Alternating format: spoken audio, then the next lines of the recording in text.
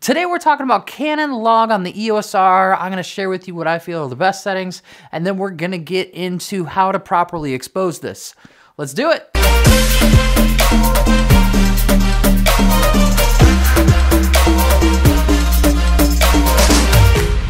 Well, my name is Tony, and today we're talking about Canon log on the EOS R. A few weeks ago, I did a video that explained the difference between picture profiles and log footage, and got a ton of feedback that people would love to see a video on the settings that I use. So that's why we are here today. I'm gonna go through some of the settings that I use. I wanna show you how to properly expose it, because that will take care of a lot of the issues that you have with log, and just kind of give you some examples of how to use log footage.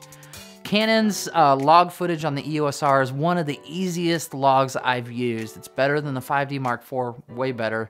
It's better than the C200, it's just easier to use. It's also easier than, you know, some of the Sony footage than Panasonic. It's just an easy log to work with. So what we're gonna do, like I said, we're gonna talk through some of the settings right in the camera, and then I'll go through some tips. Before we jump into the camera, let's talk about setting up some of your just standard video things. Now, when it comes to video settings, camera in general, some of it is creative input, but there's a lot of rules that you just need to live by. So go ahead and set up your camera for your white balance, whatever your room light temperature is. We'll probably be shooting in 24 frames per second. You wanna double your frame rate, so that puts us at 1/50th. And then just for this video's sake, we're gonna leave the aperture wide open. By the way, I am shooting on the 35mm f1.8. If you've noticed that the framing is a little bit tighter, I wanted to see what that looks like in this room. What do you think? Do you like this better than the 24mm, what I typically use for my videos? I think it looks pretty good. We'll see what it looks like in the computer though.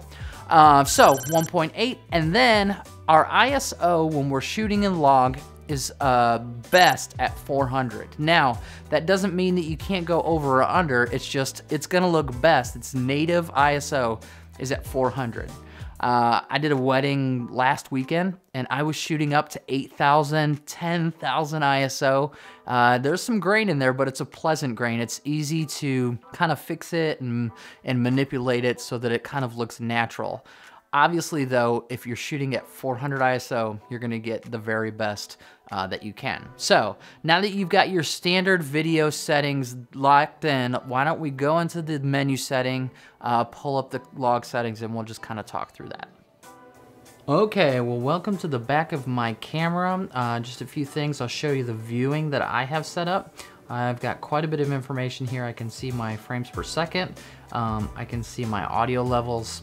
I can also see a histogram, and if you need to get to that, all you have to do is go to your yellow or the wrench, and then go over to like 4, shooting info display, go into your screen info settings, and then you can create up these presets for what you see. And so I've got number 1, it has all of that information, and you can just choose which ones you want on and off. It's really important to have the histogram on, and I'll explain that when we talk through some of the other features. I also have my grid display on. That helps with the rule of thirds and that kind of fun stuff. So quite a bit of information here on the camera, but it's good to be able to see all this. So now that we have our screen set up the way we need, let's go into the camera's settings for log. Now, the way that you get to log, if you don't know, is in your camera menu, number 4. And so then you see log settings. We'll go through these real quick. First one is turn on log. You have either 8 or 10-bit.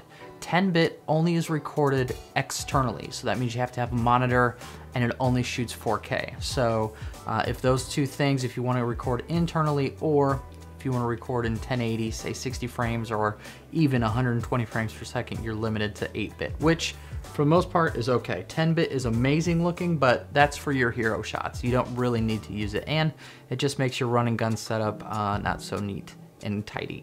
So we're gonna choose 8-bit. Now moving on to the next one, View Assist adds a LUT. It's like a BT709, kind of a rec LUT right on top of this monitor. It doesn't put it on your output or on the final SD card file. It just puts it on this monitor.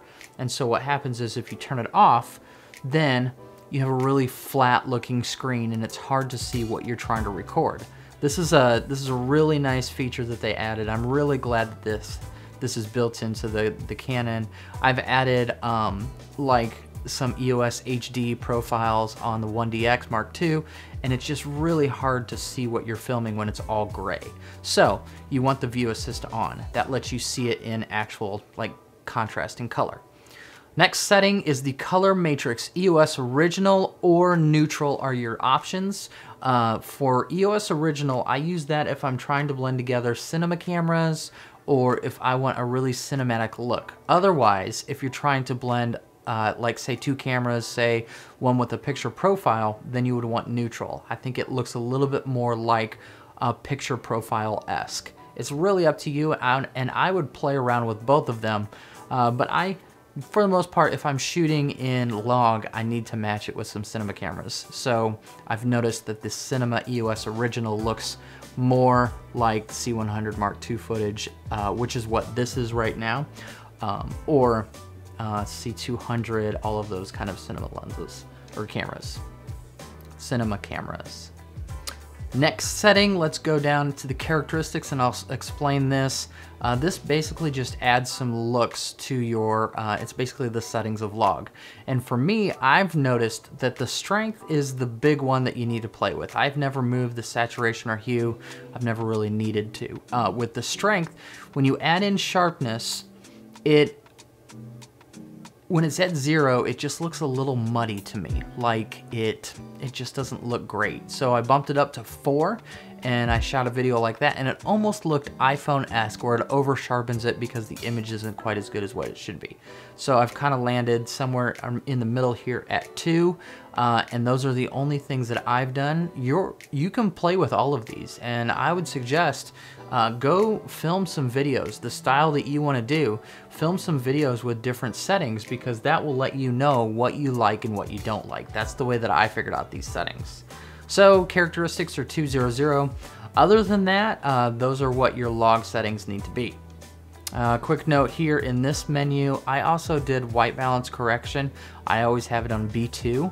I've just noticed that if you move it a little bit more blue, it takes away some of those like pinks and reds that you see in skin sometimes. Just looks a little bit more natural.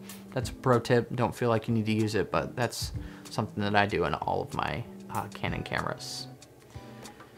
All right, I think that's about it. Real quick, another note, if you look at mine, it's full HD. I'll show you which video setting I use. I use either all I 24 frames per second or all I 60 frames per second. And basically the difference between all I and IPB is the compression rate that it does. This is gonna be your best looking footage. So always be shooting in that all I video format.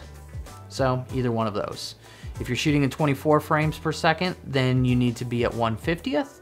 If you're shooting in 60 frames per second, then you actually need to turn up your shutter speed up to 1/25th, which sucks out some more light. But if you're shooting in 60 frames, then you can go into post.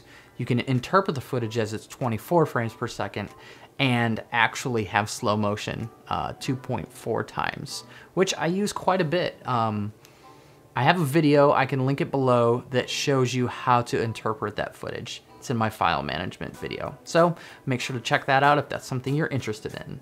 Other than that, you can get to the audio levels. That's all through the Q settings. And the way that I'm easily accessing that is through this button right here. I have it set up as my main setting. Okay, so that's all for the settings.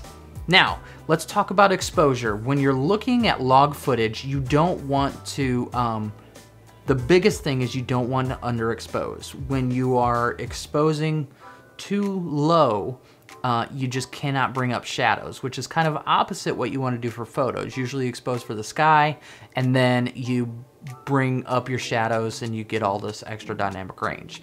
I've noticed with log footage, if you underexpose and you try and bring up your shadows, it looks really, really bad. So what you need to do is on your histogram, if you're not familiar with a histogram, all the way to the left is your shadows and your darks, all the way to your right is your whites and your highlights. And so you want to have a nice little mountain that goes up, and in the middle it kind of peaks and then it comes back down. So right now we're pretty far underexposed. So what I'll do is I'll just turn up my ISO somewhere in here. That's probably pretty close to being properly exposed, and it almost looks washed out on your screen. But you got to remember, when you put it's got a LUT on it, and when you put it in the computer, it's going to be a lot darker. Now the only thing you want to watch for is right now we're clipping on some whites. I'm guessing that's the trackpad in the back, which is complete white, but I wouldn't worry about that because this is your image and you want to make sure that the image is properly exposed. You can bring down some of your highlights, but this is going to give you the best looking image. Even though we had to raise our ISO to 1250 opposed to 400, which would give us the best looking image, even though the ISO is up higher, this is going to be properly exposed and look way better. I'll give you an example here. So I'll record it here. Now we're recording at 1250. Now I'll crank it back down to 400, and I'll show you just what happens when we try and recover some of those blacks in post. You'll notice that when I bring up the shadows when it was at 400, it's really kind of gnarly looking, and you get this digital grain that I just don't really like. So just make sure that you're recording properly exposed. You want to have that mountain peak about 40% or so on your histogram. And this is something that when you're recording, you're going to notice that it disappears. And so while you're running and gunning, when you're moving your camera around, your exposure changes. And so you have to get comfortable with what is properly exposed in log footage when you're filming. All right, that's about it for exposure. Let me know if you have any questions or if you've got any tips on how you shoot log footage. All right, well, hopefully all of that's really helpful. If you've got any comments or questions about why I set my camera up the way that I do, I would love to chat with you. Go ahead and leave a comment below, or feel free to find me on Instagram and send me a DM. If you've got a specific topic that you'd love to see me cover, leave a comment in the comment section below. I'll also link a couple different videos that I've done, including the log versus picture profiles, in the description below. All right, if you haven't already, I would love for you to subscribe to this channel. We've gotten quite a few new subscribers in the past few weeks. We're having fun, and we're not slowing down. So, other than that, hope you have fun. Feel free to leave a comment and leave a link for some of the videos that you're making with your EOS R. I'm really excited about this camera. I'm excited about the new EOS R Mark II rumors that are floating around.